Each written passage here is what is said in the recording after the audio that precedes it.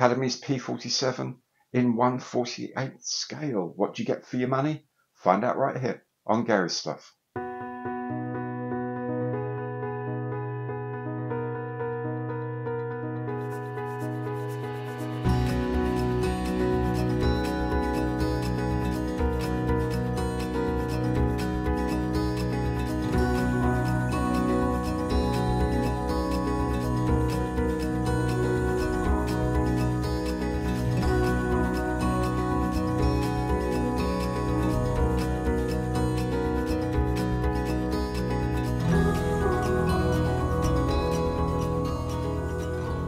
Hi, I'm Gary, welcome to my channel and welcome back if you've been here before. Today is box opening day on the kit of the week, and this week the kit is the P-47 Thunderbolt in 1/48th scale from Academy. It's the one in the colours of Gabreski.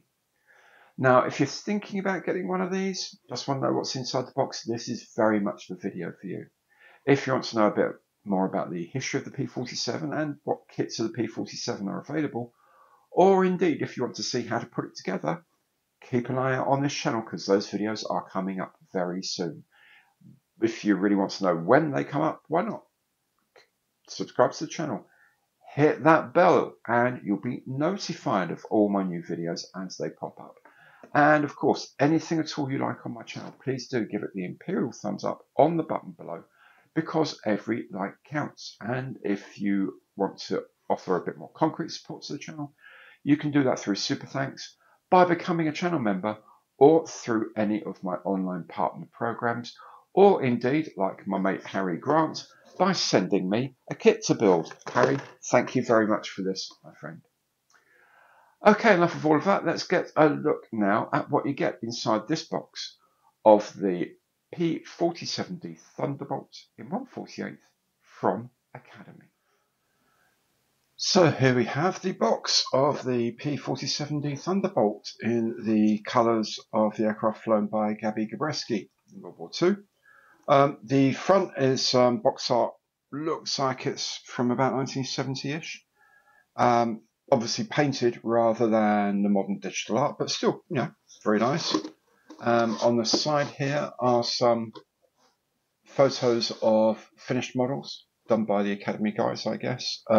An artwork of the included figure, not an actual painted figure. Let's see what we get inside. It possibly won't surprise you when I say the first thing you're confronted with are some packets of parts. Now there are 3 cellophane packs here containing 5 frames, plus the transparent frame and something else as well. I'll go through all these parts in a little bit. Next in here is the decal sheet. It's quite large because the wing invasion stripe decals are included as well as the fuselage ones.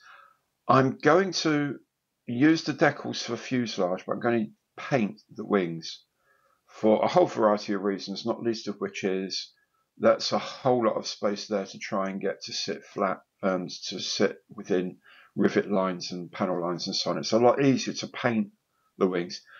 The fuselage ones, they're quite complex. For a start, they've outlined them in black, and then they sprayed between them in black. So anyway, we'll see about that later on.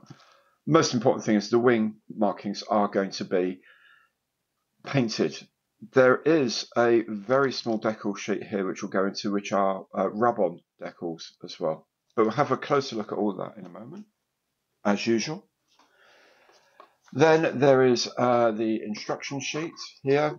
First page is all the colour callouts, so you can go through, check out the colours you've got. They include Humbrol, Testers, Mr. Hobby, and Life Colour. I guess it's not that difficult to go between these and other popular brands, Tamiya, Vallejo, AK, whatever. It should be fairly straightforward to go between them. Instructions are in here, and we'll have a look at those in a bit more detail. There's a specific instruction sheet about decal placement, particularly with the rub-on decals. There's a couple of bits and pieces here, a couple of, like, there's one on guideline for beginners and some warnings in there. And on the base there's some adverts for other aircraft in the Academy range.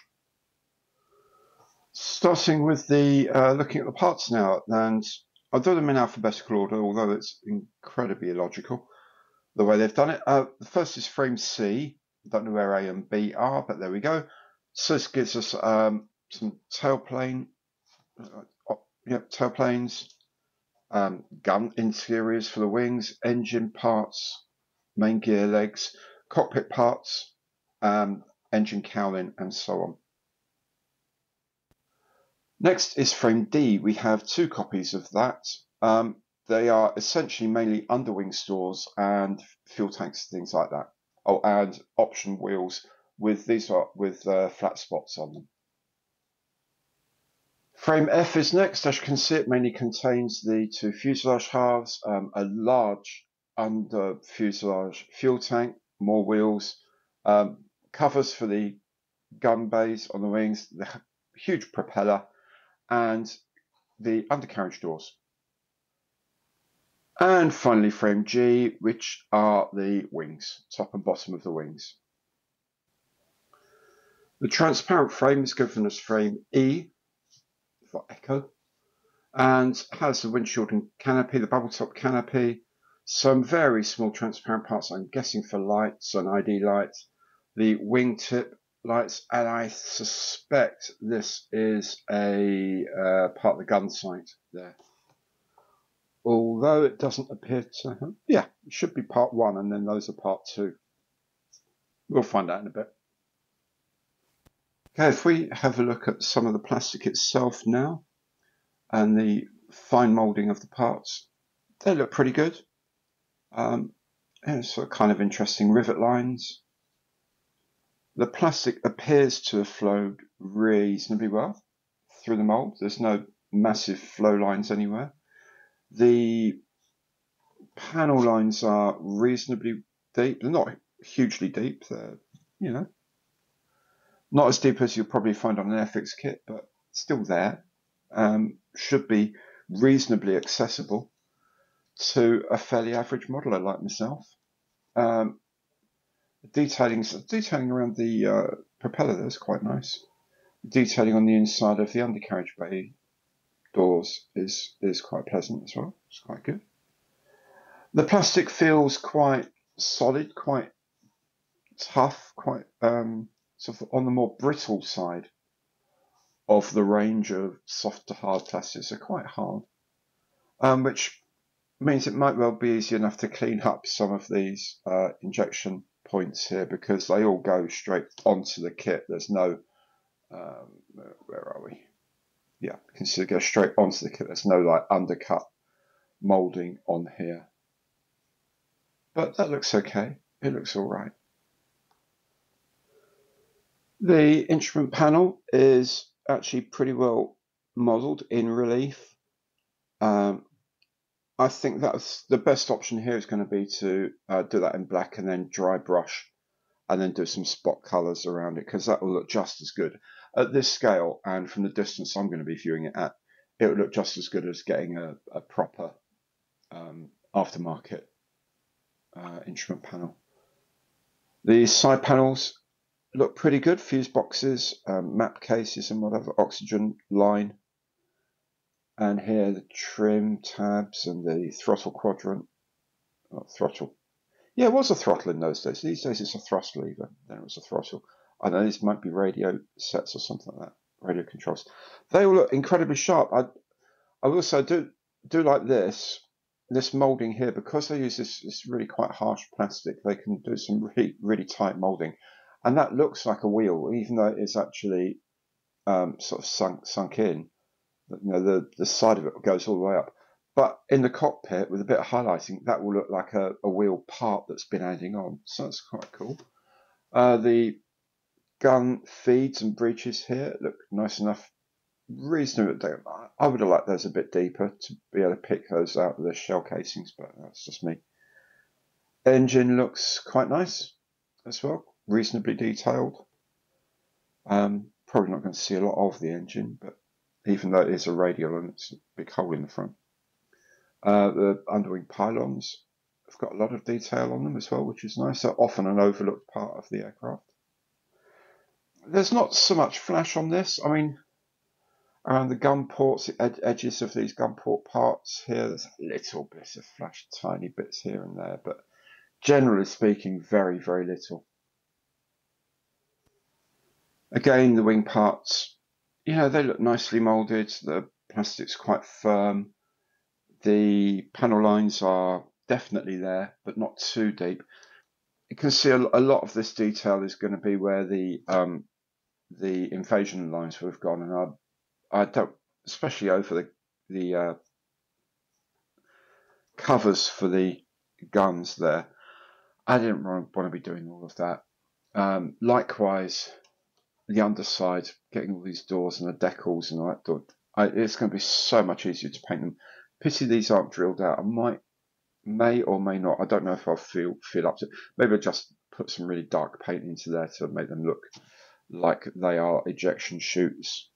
I mean, they wouldn't be completely full of holes, would they? These are those tiny ID lights go in the end of the wing here. I guess they're going to be coloured. There's another ID light here. The holes look well moulded, well positioned. On the inside, you can see that the ejection pin lines have been scoured off by the tooling. So there has been some attempt to clean it up, even though it's nowhere near the other side. So that's kind of nice. And there's some, it does look like there's been some post-moulding cleanup here. Wouldn't swear to it. But it looks a bit like scratched and grazed along there, and it's just been sat in the bags for all this time. I don't know what that is. But anyway, all of the ejector pin posts, you can see if I angle it, have had some attention to make sure the posts aren't poking out into the structure anywhere, which is a good sign. The tyre treads are reasonably sharp and reasonably deep, although yeah, they have the injector does go into the end of the tyre, so that's going to mean a little bit of the top is going to have to be either it's going to be cleaned off and recut, or I don't think I'll be bothered doing that. One thing I will say is that these bombs, the fins on the bombs, you can see how the fin stiffener plates here are really crisply molded to a point so that they match up on that, where are we? There we go. On that inside side, you can see there's a little notch there for these stiffener plates to fit into. So that's a sign that they actually care about accurately moulding stuff. And the clear plastic parts are very clean. There's no obvious stress markings or flow markings in here. They're pretty good. There's some sort of hint of something on this contour, but nothing major, nothing unpleasant. There's some rivet details in the bottom there, which is good. Yeah, they look good enough. The kit does come with this resin molded figure of Gabreski. It looks really sharply molded, reasonably well designed. I mean, the neck is slightly odd, to be honest. It just sticks out just a bit too much. Tiny little bits of flash in there, but really nothing that can't be cleaned up. And this could make an entertaining figure to produce. Now, there's a separate oxygen mask because it fits on the side up here somewhere. Presumably it just didn't work as a whole piece. So separate oxygen mask that gets glued on and then can paint the whole thing. Generally speaking, it's a very nice looking figure, 1/48th figure. So we'll have fun painting that. Decal sheet here. Decals are printed by Cartograph. If you can hear a scraping noise in the background, it's one of the cats trying to get into my studio. As I said before, most of the this half is taken up by these huge invasion markings. I'm not going to use. I'm going to paint those on. I'm not going to use the propeller top decals either. I'll be doing those myself. But everything else is going on. Now, normally, for reasons of experience of monetization issues other people have had, I wouldn't be having any nasty German symbols on the plane. But because these are symbols showing how many kills he scored, I'm putting them on. Now, whether you can see them in the video or not is another matter. But on my plane, the plane kit I'm making, these are going on there. They come in two parts, so they don't break any laws in Europe over printing of certain symbols. But I will definitely be using, there are two parts. There's one part here, and then this whole thing here is another part, and just the two go together. But other than that, everything looks very nice and very sharp and very clean because they're cartograph. So as you can see, very, very sharp, very crisp, very clean. This is a 0.5mm pencil. So you can see these are under 0.5 millimeter tall, and they're lovely and sharp. Absolutely brilliant. As usual, from Cartograph, they do make really nice decals, I have to say. Decals, whatever you call them. Okay. Transfers. I'm going to start calling them transfers, I think. Now, they have included this sheet of rub-down decals just for the aircraft ID tags and the registration and some other little bits and pieces. I'm guessing maybe because they're yellow and they can get a better quality of yellow on this than they can on regular transfers, but I can't see that myself. I can't see it's going to be any much better. But anyway, we'll give them a go. Slightly more trepidation about using these than almost anything else in the kit, to be perfectly honest, because I've never ever used these before. But we'll see how we go with them. The instruction sheet in mono, as I said before, in black and white. First thing we notice here are all the colour callouts with aqueous, Mr. Hobby, aqueous hobby colour, Mr. Hobby life colour, Humbrol and Testor or Model Master, both enamels and acrylics. Kind of gives you a hint about when these were made. These kits were made by the sort of the brands that were perceived as being quite large. These days, there would be Vallejo, there might be AK, they may well also have things like Tamiya, obviously. So we need to look. I don't think there's going to be anything terribly difficult about it, given that some of these are like interior green. Those are FS colours, those are standard colours. A lot of these are going to be pretty standard colours. The instructions themselves are relatively clear. There's sort of 3D drawings are not flat. They're not shaded that much, other than where you have to paint bits in particular colours, maybe. But do you know what? They're not that bad. Sometimes you do look at instructions and think, wow, those are really cool looking instructions, and do they actually impart any more information? I'm not sure. Sometimes they do. Sometimes they do, to be fair. Sometimes they do, but other times they really don't. Okay. Generally speaking, there's not an awful lot to do to this kit, to be honest. I think most of the work in this kit is going to be making it look good rather than actually putting the parts together properly. Just the one paint scheme included here, paint and decal scheme, is Gabreski's aircraft during his time at RAF Boxted in England. And there's also a map of the sprues as well, just in case you need that for some reason. Here we go then. Now, I won't say it looks a terribly complex build per se. There's a lot of interesting detailing I can pull out using various techniques, which will be good. There's a figure to do, which is always fun. So maybe I'll do a separate video on that figure. And yeah, then there's going to be the build video of the kit itself. As I say, not going to be that difficult, but I think doing the scheme might be a bit more interesting. And let's see, we can do a little bit of weathering and stuff like that, just to make it pop that bit more. So, next video up will be the history of the P-47 and indeed of the kit, what other kits are available. of the Thunderbolt, and then there will be the build video. How you know when these arrive? Well, all you need to do is subscribe to the channel, hit the bell, and you'll be notified of all my future videos as they crop up. And of course, please, anything you see on my channel that you like, please give it an imperial thumbs up on the like button below, because every like counts. Thank you very much for watching. Hope to see you again for more in this series and indeed other builds. Take very good care now. Goodbye.